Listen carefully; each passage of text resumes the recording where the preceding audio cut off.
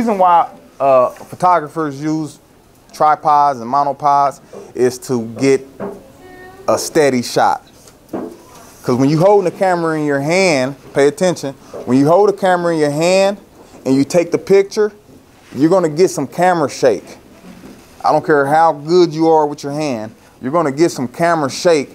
So the tripod eliminates that shaking, and the monopod does too. But the good thing I love about the monopod, one of the reasons why I love the monopod is because I can move around, like you said about sports, football or whatever, basketball, whatever.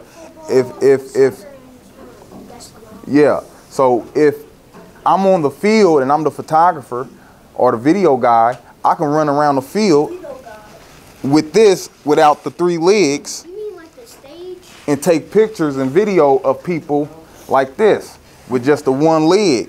If I had that tripod, it'd be in the way. So a monopod is a good tool to have as well.